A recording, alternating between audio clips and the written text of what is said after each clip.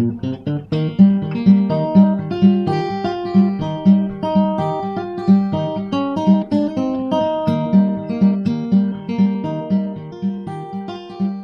you've been following the news lately, and in particular if you've been reading through the sports section, then you'll already know that concussions and traumatic brain injuries are a rather big deal. And in light of some of the very high-profile cases of concussion and traumatic brain injury in athletes, as well as the emerging controversy in the NFL and other sports leagues about the long-term effects of these concussions, it may seem as though we're living, I guess, in the age of concussions.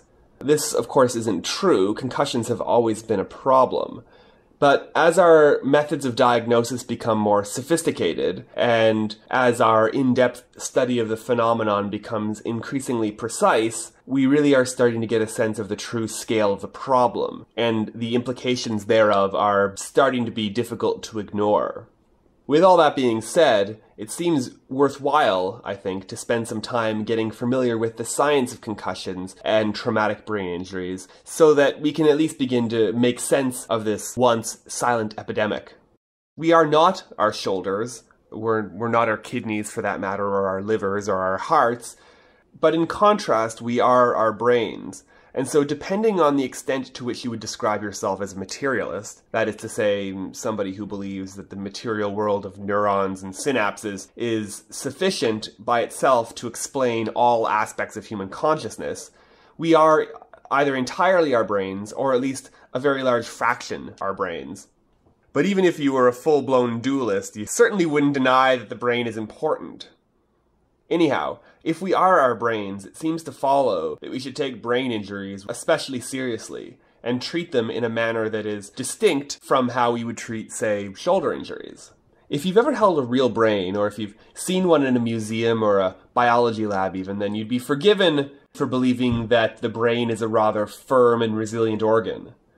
Brains that are prepared for museums or as laboratory specimens are put through a process called fixation. And this process is essential. It serves to preserve the brain. It makes it easier to slice into thin sections because it firms the brain up. But a fresh brain, in contrast to the fixed, preserved brain that you might be thinking of or that we're looking at here, a fresh brain is extremely soft and extremely squishy. It's rather more like a very loose gelatin dessert than anything else. A fresh brain cannot support its own weight, and if you happen to have one, and if you were to leave it on your desk, you'd find that it would begin to collapse into itself. Now, this is true of all brains, of course, but it's especially true of very large and heavy brains, and we humans have very large and heavy brains. I suppose in an ideal scenario, we'd be able to encase our brains in stainless steel safes. Maybe we could surround them with pillows and foam padding. Even more ideally, I suppose, we wouldn't even carry our brains around with us. It's too much of a risk. We could keep them locked away in some kind of remote facility and pilot our bodies as though they're drones. Of course, that's unfortunately still within the realm of science fiction. The reality is that we do keep our brains in our skulls, and our skulls most assuredly are not safes. Well, how is our brain protected? We can dig into a bit of anatomy to find the answer. So here is a cross-section of a human head, and inside we've got a very simplified diagram of the brain. You'll see, by the way, that I prefer to draw brains that look a bit more like boxing gloves than actual brains. And really this is just because I'm not very good at drawing. And honestly, it's also because I'm a bit lazy. But you can use your imagination and add the gyri and the sulci and all of the other bits and pieces of anatomy that are hopefully well known to you at this point. We have some obvious protective measures in the skin of the scalp and of course the skull itself, but there's more to it than that. So let's look at those layers a bit more closely. Zooming in, we have the cerebral cortex. Now this is the outermost layer of the brain. Inconveniently enough, I guess, it's also the site of our highest and most treasured functions. You know, we see with our cortex, we feel with our cortex, and to a large extent we also think with our cortex. And it's true, of course, that we are our brains, but to be even more precise about it, I would say that we probably are our cortices, at least in large part. Anyhow, there are 3 layers of membranes that surround the external surface of the brain, and these membranes are collectively known as the meninges. And so if we start from the cortex and work outwards, the first layer that you'll see is called the pia mater. And then you see the arachnoid, and then finally the dura mater. The name dura mater, by the way, comes from Latin. It means tough mother. Yes, and pia mater means tender mother. So if we look at these layers more closely, say if we were to use the powers of this magical 3D cube, we'll see that they each serve a very important purpose. The pia mater clings quite tightly to the external surface of the brain, and actually it interacts with glial cells near the outside of the brain. It has a way of forming this interface called the pia glial membrane. You might liken this to shrink wrap, perhaps around the brain, or maybe, you know, when you buy a new phone, the screen comes covered in that plasticky stuff. Now moving outward, you'll find a small empty space. This empty space is crisscrossed by thin thread-like fibers called trabeculae. This is called the subarachnoid space, and it's called that because it's an open-ish space directly below the arachnoid. And this space is filled with cerebrospinal fluid. It's that briny, salty fluid that your brain floats around in. The space is also crisscrossed with blood vessels that supply the meninges with blood and also help drain blood away from the brain. And then further out from that you have the dura mater again, and this is the thickest and toughest of all the meninges, and it's also the layer that sort of directly interfaces with the skull. And you might have wondered why arachnoid was given its name. The name arachnoid, of course, sounds like arachnid, and we all know that that means spider.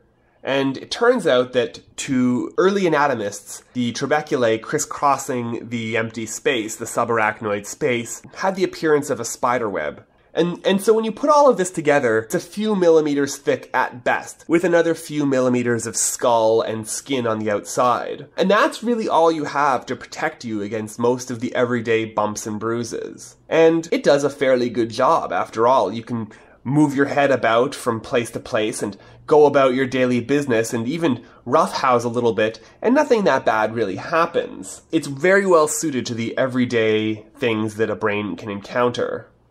But when you're subject to forces that are over and above the everyday level, things that are more than your brain is prepared to handle, things can get a little rough. And so we can sketch out a sort of idealized head injury and use this to get a more quantitative sense of the types of forces that our brains experience.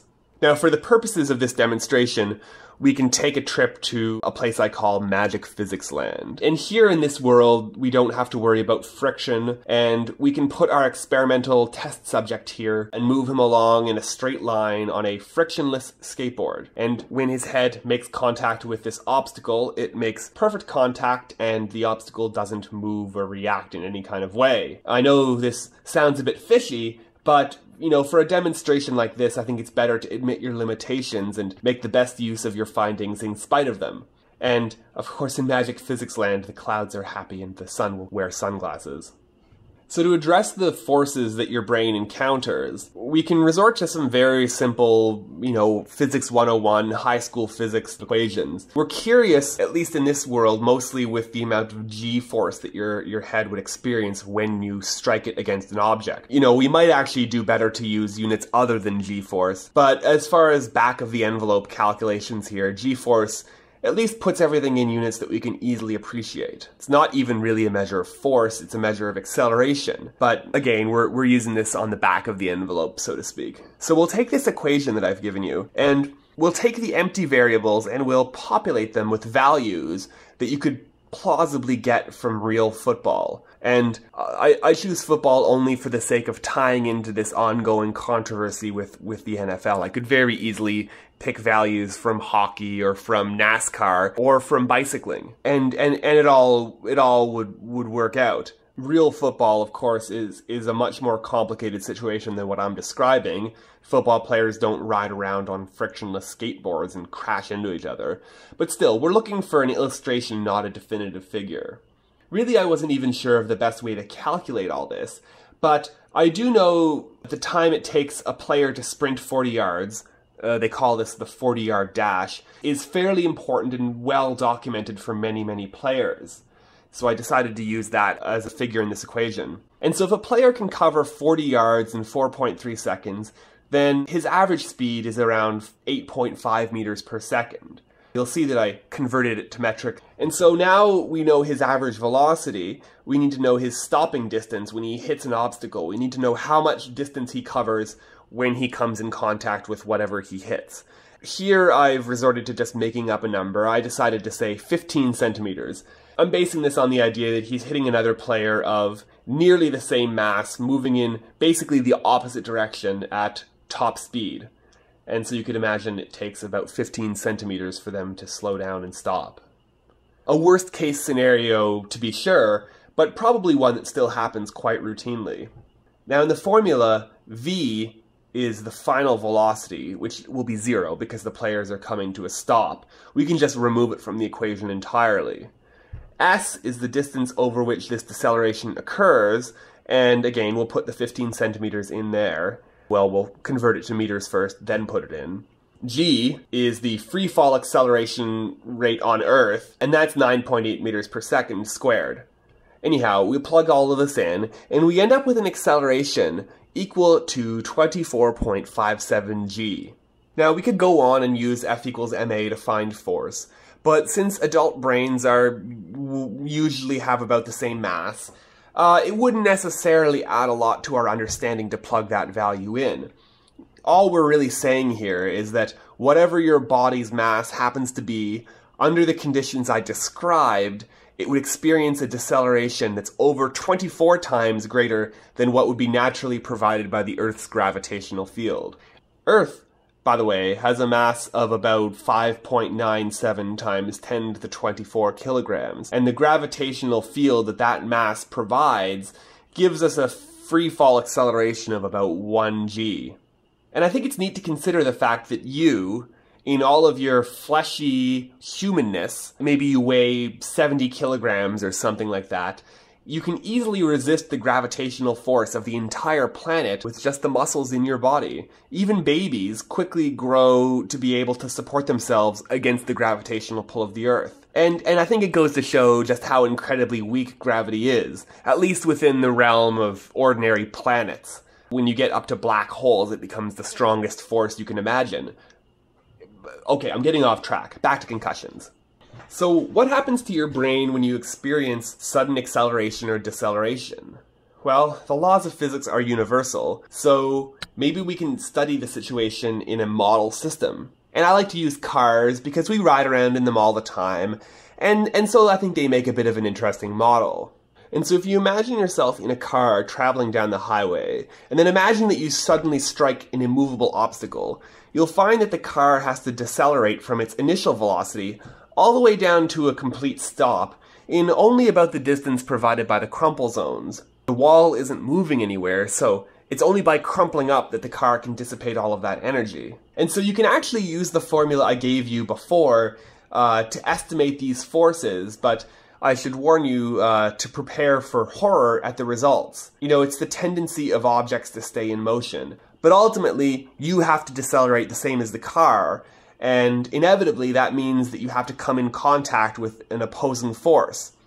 And it's usually provided by your seatbelt, or your dashboard, or the windscreen, or in the worst case scenario, the wall itself. And so your brain finds itself in an analogous situation. The brain is a bit like a passenger in your skull, if you were to imagine your skull as a car. The brain can float around and it's free to move about within certain limits, but ultimately it's subject to the forces that impinge upon the skull. And if you're moving along at a certain velocity and you suddenly stop, the brain, having been moving at that very same velocity up till that point, must also come to a stop in a fairly short period of time. And so just like as a passenger hits the dashboard, or the windscreen, or whatever else, the brain has to come to a stop, usually by hitting the skull. Its movement is certainly slowed and buffered somewhat by the cerebrospinal fluid, but still, as I said before, those are really better suited to protecting your brain from minor bumps, not the massive trauma of a rapid deceleration.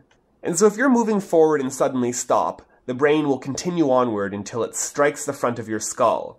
This moment of it striking the front of your skull is called the coup.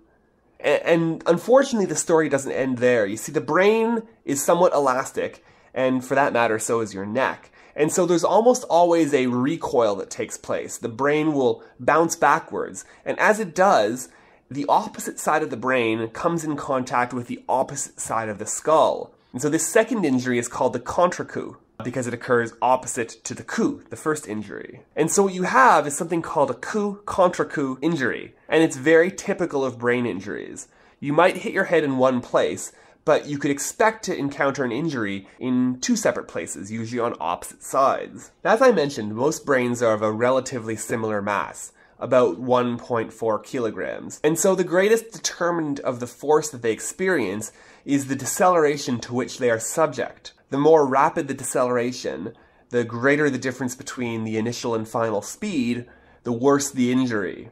And the most common type of injury, at least in terms of prevalence, results from low to medium speed collisions. And we call this a mild traumatic brain injury, or MTBI. And actually, MTBIs and concussions are one and the same.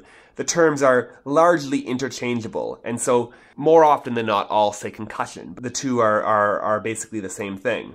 Now, concussions don't have a universal set of symptoms. Every injury is unique, and every injury affects slightly different parts of the brain, and occurs under slightly unique situations. And so accordingly, the symptoms of concussion can vary from person to person. But there are some nearly universal symptoms, things that you'll see in most cases of traumatic brain injury. You can get headaches, for example, that are occurring immediately after the injury, or perhaps with a delayed onset. Dizziness is very common, and again, it can happen either in the acute time frame right after the injury or beyond. Fatigue or tiredness is very commonly reported. And this one usually comes in during the aftermath of the injury and can hang around for a disturbingly long period of time, depending on the nature and severity of the injury. Light sensitivity, or photophobia as it's often called, can occur as well. You might have memory problems, and they may be chronic, but more often they are localized in the time immediately surrounding the injury. And so it's often the case that people who sustain a head injury can't remember the circumstances that led up to that injury. We call that retrograde amnesia. And they also have trouble remembering events immediately after the injury, and we call that anterograde amnesia with respect to the time of injury. And this is especially bad with individuals who lose consciousness because, of course, they really can't form memories while they're unconscious. Another, more subtle issue that can set in after an injury is reduced attention. This can also last a disturbingly long time. You can also get emotional changes. These also usually kick in a little while after the injury. And so these are rarely improvements in emotion. Much more often they're things like depression or short-temperedness or irritability. People who have suffered a brain injury often report difficulty in concentration, or something that they might describe as a brain fog that sets in after the injury. And this brain fog, this difficulty with concentration, these problems with memory, even these emotional problems, well, they all conspire to make it very difficult to return to work or to return to school or to return to everyday life if you've happened to suffer these alongside your head injury. Nausea and blurred vision are also common more in the immediate aftermath of the injury. And you can also get reduced attention. Oh wait, I already said that. Now, it's been suggested that MTBIs are a silent epidemic. And again, if you follow the news, then it might seem to you as though there's a sudden epidemic of brain injuries in the world. Athletes seem to be getting injured on a routine basis, and we seem to be following their recovers with a high level of sustained attention. And so by these standards, concussions and MTBIs are hardly a silent epidemic. More accurately, they're on the mind of almost everybody. But the thing is, the fact that concussions seem like such a new and sudden problem actually perfectly supports the argument that they were previously a silent epidemic. After all, sports really haven't changed very much over the decades, and there really hasn't been any major advances in safety gear or even in medical treatment of brain injuries in that time. And so the rate of concussions, in other words, likely hasn't changed very much. We're witnessing, therefore, I think, an increase in awareness, not necessarily an increase in the prevalence or the rate of concussions. Accordingly, we're also seeing people pay more attention to marginal cases. You know, back in the day, a minor bump to the head might have simply been ignored. But now we're a lot more aware of the problems they can cause, and so we're paying a lot more attention to even minor injuries that we would have ordinarily just shrugged off. And this newfound attention, again, makes it seem as though the rate of injury is increasing. More likely it's just the rate of detected injury. And so something like 6 in 1,000 people will suffer a traumatic brain injury every year in the United States. And of those, about 88% of them are mild traumatic brain injuries, or MTBIs. And so in the United States, there's something like 1.6 to 3.8 million of them per year. But we can never really be sure of the exact figure because it relies on people being diligent about reporting it and admitting that they are really suffering from a brain injury. Now, everyone has a brain, and so everyone is somewhat at risk of one of these injuries. But obviously some activities are more risky than others. And so the question becomes, who takes these risks? Well, risk takers are usually young, and yes, they're more often males. And so the highest risk of concussion is seen among young males. Older males, being males, are also at an elevated risk. Women are not free of risk, it's just that their overall rate of participation in these kind of risky, violent activities is somewhat lower. So at this point we should turn inward and have a look at how concussions affect the brain at a microscopic level. Recall, as we go into this, that the typical brain injury involves damage at both the point of impact, but also at the end opposite to that point. Linear acceleration, as we're showing here, naturally has its hazards.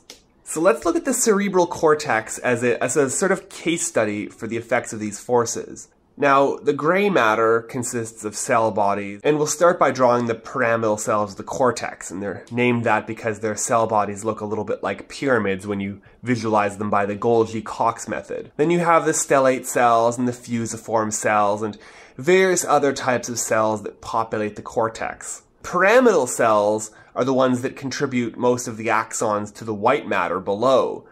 But the white matter also contains axons that are incoming from the thalamus and other places. And so what you end up with then is something that looks a little bit like a sandwich. There's different layers of material stacked one on top of the other. If you've ever picked up a sandwich and had the contents slip out from between the bread slices, you may be able to guess where I'm going with this. The cerebrum, when it's subject to sufficient acceleration or deceleration, experiences a phenomenon very similar to that sandwich.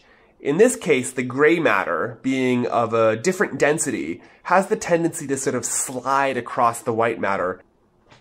It's the action of shearing forces, and so to demonstrate this, I'll fashion a crude animated illustration. You see, imagine a force pointed in this direction. If it's sufficiently powerful, you'll see a tendency for the gray matter to continue sliding even as the white matter comes to a stop. And at the boundary between these two layers, of course, you have axons. And these axons now are subject to injury as a consequence of all this sliding and shearing and stretching. Now, since the shearing and stretching of axons is so problematic, it turns out that the worst kind of force that a brain can receive is actually rotational. Rotational forces occur fairly often in head injuries. Boxers, I'm told, are trained to aim for the opponent's jaw. Now, aside from the fact that it really hurts to get hit in the jaw, this location happens to offer the most leverage for imposing rotational forces on the head. And rotational forces, likely through their ability to damage axons like this in the cerebrum, are the most likely to lead to a loss of consciousness, a knockout, in other words. And since this injury tends to be widespread across the cortex when it occurs, we have a name for it called diffuse axonal injury. And again, this injury could be as simple as stretching, or it could be as extreme as tearing. Now, axons can tolerate a fair bit of punishment, but only really when they're stretched along their axis. You know, our limbs, our arms and legs have axons running their length. We need them in order to connect our skin and muscles to our spinal cord. And of course, these axons will stretch during the normal operation of these limbs, but they really only stretch along their length. They have very limited tolerance to shearing and to stretching against their axis. Tearing of the axon, of course, is the most severe outcome. And when an axon is torn, you have an injury called a primary axotomy. But stretch can be very bad too. And this is especially true in the brain, where axons aren't built to tolerate very much movement. So to see what goes on at the microscopic level, let's look at an axon up close. Now the tubular shape of the axon, and in fact the shape of the neuron in general, is supported by a structure called the cytoskeleton. Now the cytoskeleton, as the name suggests, it has a structure that's analogous to a skeleton for the cell. It actually consists of long strands of proteins called microtubules. Now in the axons, these microtubules run parallel down the length of the axon, forming bundles that sort of support its shape. And in addition to this structural role, the cytoskeleton is also very important in providing a conduit for the transport of goods and services down the length of the axon. Neurotransmitters, enzymes, structural proteins, nutrients, neurotransmitter precursors, they're all shuttled up and down the length of the axon by special motor proteins. And these motor proteins are able to move through interactions with the microtubules. The synapse, after all, at the end of the axon, is filled with all sorts of specialized proteins that allow it to do what it does, that allow it to synthesize neurotransmitters and receive signals and move ions about and all that other stuff. And for the most part, it can't synthesize those proteins on site. They have to be imported from machinery that's located in the cell body. The phenomenon, by the way, is called transport. And so if an axon is stretched or sheared or worst case, even torn, these microtubules can break at various points. When they snap, transport along their length becomes impossible. Now, for whatever reason, neurons are not generally clever enough to fully make sense of this. They can't exactly tell if their transport systems have broken down. And so they don't stop attempting to transport while the axon repairs itself.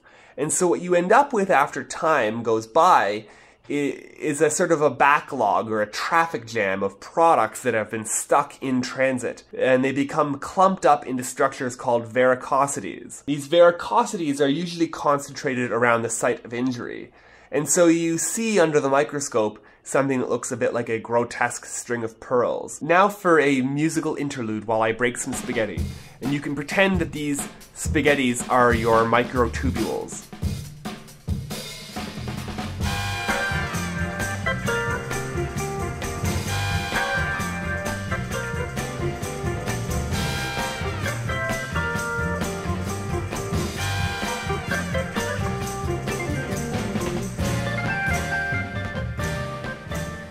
As if it weren't bad enough that axonal transport is interrupted, a fair bit of damage actually results not from the injury itself, but from the events that immediately follow the injury in the short term. And we call these phenomena secondary injuries. And so one of the earliest effects that you'll see in neurons is a massive efflux of potassium. Efflux, by the way, means that the potassium is leaving the cell. It's going outside the cell. Now, under ordinary conditions, neurons do prefer their internal potassium levels to be kept nice and high. Sodium, by contrast, is kept at relatively higher levels outside the cell, so that inside of a neuron, potassium is high and sodium is low, and then outside the neuron, sodium is high and potassium is low. Maintaining this state of affairs is part of what allows neurons to maintain their resting potential. And so it's very, very important for neural signaling. Now, when an axon is stretched, there are potassium channels that open up and allow potassium to slip through the membrane. And of course, since potassium levels are normally much higher inside the cell than they're outside, when you give them an open door, the tendency is that they will rush out and reach an equilibrium on either side of the membrane. So if you think back to the neurophysiology lecture at the beginning of class, you might recall that I hinted the fact that the neuron's resting potential is maintained by a combination of active and passive forces. Now it's time to describe one of those active mechanisms, and we'll be able to see the role it plays in this whole concussion story. You see, neurons, and for that matter just about every other cell in your body, has membranes that are dotted with structures known as sodium-potassium pumps. So if we were to view one of these pumps from the side and look at it in cartoon form, we'd see this. Now from this point of view, we can divide the world into in and out. That is, inside the cell and outside the cell. And the two halves of the world are separated by the cell's membrane, a phospholipid bilayer. And since the cell membrane is impermeable to ions, that is to say, ions can't naturally get across the membrane, it's a barrier to them, they have to be admitted selectively by the actions of proteins buried in that membrane. And these could either be ion channels that are open all the time, or ligand-gated ion channels that are activated by neurotransmitters, or voltage-gated ion channels, or they could be pumps, like this thing here. The sodium-potassium pump keeps that optimal ionic balance of high potassium inside and high sodium outside. Here's how it works. You know, being a cycle, it is a bit difficult to say how it works and decide on a spot to begin, because cycles go in loops and you could start anywhere and be equally as valid. But we'll start here. Every turn of the pump begins with 3 sodium ions binding to special pockets on the intracellular surface of the pump's protein. Once these sodium ions bind, the protein reacts and it undergoes what's called a conformational change. It actually changes shape. And as it does this, the new shape allows for the binding of ATP and the transfer of a high-energy phosphate to the pump. And what you end up with as a result is ADP. So this phosphorylation event induces yet another conformational change. And this time the protein changes shape to sort of prolapse a little bit. And now it's able to spew the sodium ions into the extracellular space. This new conformation, you see, doesn't bind very strongly with sodium. So once the sodium is moved to the outside, it's quite easily released and let go. Actually now, in this new shape, it's much more receptive to potassium ions. And so what happens then is 2 of these will eventually bind with the protein, and once they do, it undergoes yet another change in shape. And this time, the protein draws the ions inward and releases them toward the intracellular side. And at the same time, its phosphate is released and the protein returns to its kind of default configuration, and it's ready to accept more sodium ions. In the end, therefore, you end up with 2 sodium ions that have been moved to the outside of the cell, and 2 potassium ions that have been moved to the inside of the cell, and the breakdown of 1 molecule of ATP into ADP and a spare phosphate. And this process is repeated many, many times a second by countless numbers of pumps all over the place in the cell. And so what the collective action of these yields is a high intracellular potassium content and a high extracellular sodium content. But notice that each turn of this pump requires the cell to spend a molecule of ATP. In fact, for this reason, the pump is sometimes called a sodium-potassium ATPase, because it breaks down a molecule of ATP in its operation. This has to be because the pump is working against the concentration gradients of the ions, and for that matter, against their voltage gradients. It's basically pushing them uphill, and so the cell has to spend energy to do this. The ions don't naturally want to do this. They have to be forced by the use of energy. And so when the delicate balance of ions is upset by injury, suddenly these pumps are obligated to work overtime in order to reestablish the cell's usual equilibrium. Overtime work requires massive quantities of energy, and so the cell's metabolism has to work overtime as well in order to keep up with the demand for all that energy. And actually in neurons, the sodium-potassium pump may already be using up to half of the cell's energy. And so it's a very big deal when its demands increase like this. Now the brain's preferred source of energy is glucose, and it begins its journey through metabolism in the cytoplasm. But soon enough, metabolites of glucose are brought into the mitochondria where they enter the Krebs cycle, and each turn of this cycle produces ATP. And the net result of all of these processes, once all of the debts are paid off and all of the bills settle, you end up with 36 molecules of ATP for each molecule of glucose. Now this process, when it works correctly and when it's working at the correct rate, is essential for life and largely harmless. Our bodies do it all the time. But when it goes into overdrive, and when the cell's ability to deal with the waste products is compromised, and both happen to injure neurons, by the way, the situation becomes a great deal more dangerous. You know, you can imagine metabolism as a fire burning within your cells. Maybe you could picture it as a fireplace in your home if you're lucky enough to have one. Your home's fireplace is built to tolerate fires only of a certain size, and so if they burn out of control, or if you add too much fuel to the flame, their waste products, that is to say smoke and ash, begin to overwhelm your home's capacity to get rid of them. Your living room becomes flooded with smoke and you have to escape to the outside to survive. And something roughly analogous can happen inside of neurons that are overworked in a similar way. But we're not done yet. There are even more problems that neurons have to face. Glutamate, the brain's primary excitatory neurotransmitter, is the biggest offender in a phenomenon called excitotoxicity. Glutamate is normally synthesized ahead of time and stored in the presynaptic terminals until it's needed. And partly as a result of the ionic balances I mentioned earlier, injured neurons will very often spill their neurotransmitters indiscriminately into synapses. Other neurons that happen to be on the receiving end of those synapses don't really have the insight to realize that it's all a big mistake. And so they exhibit an exaggerated response, or an exaggerated version of their usual response to glutamate signaling. And the effect is mediated in part by a type of glutamate receptor called the NMDA receptor. NMDA receptors are normally quiescent, but they can be forced into action by high levels of glutamate. And when they're activated, they open up and they act like calcium channels, allowing calcium ions to rush into the receiving cell. Now, under ordinary conditions, this process is very important for the formation of memory at the synaptic level. But in pathological conditions like this, the results are a great deal more sinister. The influx in calcium, among the many things that it does, tends to force even more potassium out, thus further compounding the problem. The postsynaptic cell, being overexcited by all of this glutamate, can be damaged or even killed in the process. Excitotoxicity, by the way, is also seen in strokes and many other types of brain injuries, so there's a great deal of interest in trying to control its effects. Meanwhile, injured neurons and adjacent microglia begin to release cytokines into the surrounding environment, again as a consequence of this injury. Interleukin-1 is an example of a cytokine that's released during brain damage.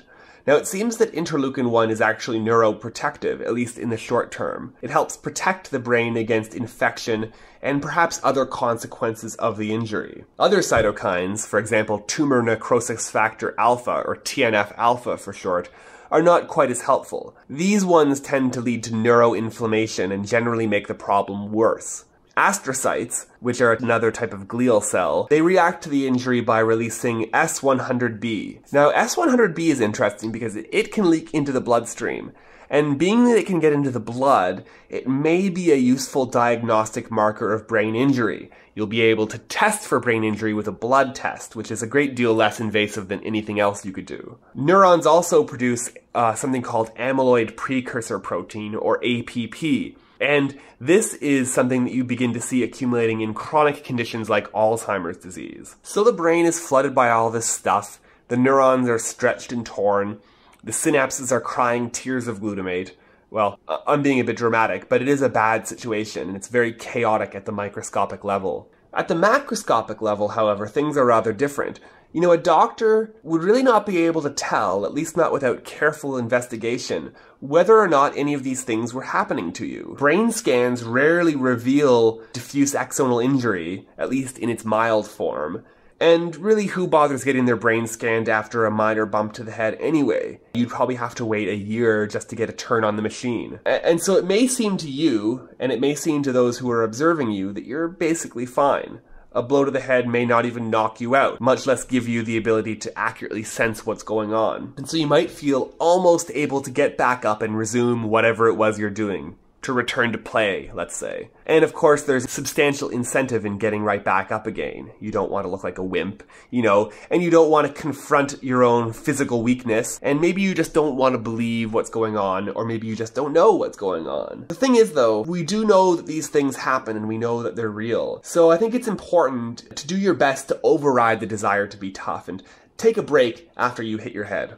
Now, if that pep talk wasn't enough to convince you, then let's consider the phenomenon of second impact syndrome, or SIS. SIS occurs when you sustain a brain injury while you're still symptomatic from an earlier one. In other words, a double concussion. And if you happen to suffer from second impact syndrome, you're basically dealing with a 50-50 chance of death. That's right. Getting 2 brain injuries in a row is so dangerous that it amounts to flipping a coin with your life. And the morbidity rate, or the rate of disability, is 100%. You know, if you think back to when Sidney Crosby was recovering from his brain injury, he made very sure to take plenty of time off to make sure that his brain was completely healed before he came back to play. Another injury while his brain was still recovering wouldn't have just been a setback. It could very well have been fatal. You just have to let your brain recover, and there's really nothing that you can do aside from just waiting it out. The only cure in this scenario is time. So MTBIs are bad news, and they can damage your brain, and I hope you know more about how they work now than you did before. But still, at its core, this is not very new information. The NFL is not at the center of all this controversy because it was somehow a big secret that football put you at risk of concussion, or that concussions were bad. No, it's well known that concussions are an occupational hazard in many, many sports. Players willingly take the risk. But what wasn't very well known, at least until recent times, was the long-term effects of multiple small brain injuries. Now, years ago, there was an NFL player named Mike Webster, and they really don't come any tougher than Mike Webster. In fact, his nickname was Iron Mike. He was ludicrously strong by really any standard. He could bench over 400 pounds, keeping in mind, by the way, that most people can't even bench press their own body weight. He could probably deadlift tree stumps out of the ground, and he was said to enjoy slogging through the cold, rainy, grimy sorts of games, and really seemed to just thrive on discomfort. At any rate, there is a 0% chance that Webster was either physically or mentally weak. He seemed to be a glutton for punishment in both capacities. And he left the NFL at age 38, and after he did, he began to decline mentally. And so he developed problems with his memory, problems with his mood, and in the end, he declined to a point where he became completely disabled. He actually died at the age of 50 as a disabled, wandering soul living out of his pickup truck. Now, a pathologist named Bennett Amalu got a hold of Webster's brain after he died and decided to investigate it. And so here's the paper that he and his team published. And in the investigation, they found evidence of neurodegeneration, atrophy, as well as a buildup of things called amyloid beta plaques and neurofibrillary tangles. These were all concentrated in the frontal, parietal, and temporal lobes of the cerebrum.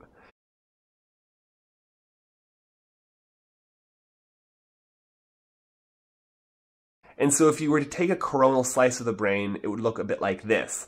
And here in brown is the amyloid beta and the neurofibrillary tangles. Now, I'll tell you more about what these things are when we cover dementia later on, but for now it's sufficient to say that you're really only supposed to see these in much older brains that have been diagnosed with Alzheimer's or some other type of dementia. In fact, really the only type of people that they knew of that you see this type of degeneration in a young age are boxers. And career boxers suffer from a well-known phenomenon called dementia pugilistica. You could also call it punch drunk. And it's a neurodegenerative condition, almost certainly as a consequence of being repeatedly punched in the head. But now we know it can happen to more than just boxers, and so the condition is now known as chronic traumatic encephalopathy, or CTE for short.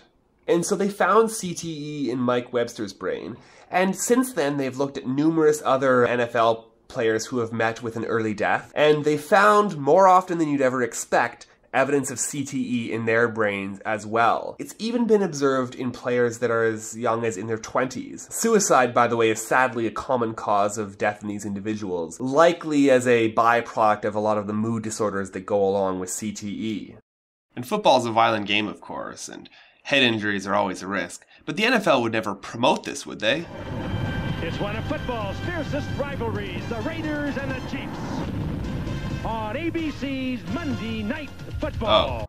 So what types of treatments are available for concussions and for CTE? Unfortunately, not many. There are no drugs known that can reverse this kind of brain damage, at least not yet. The only thing you can do is seek medical advice and give your brain plenty of time to heal, and avoid second impact syndrome whatever you do. And really avoid strenuous mental activity of any sort. The best thing is to really just sit around doing nothing for as long as you can.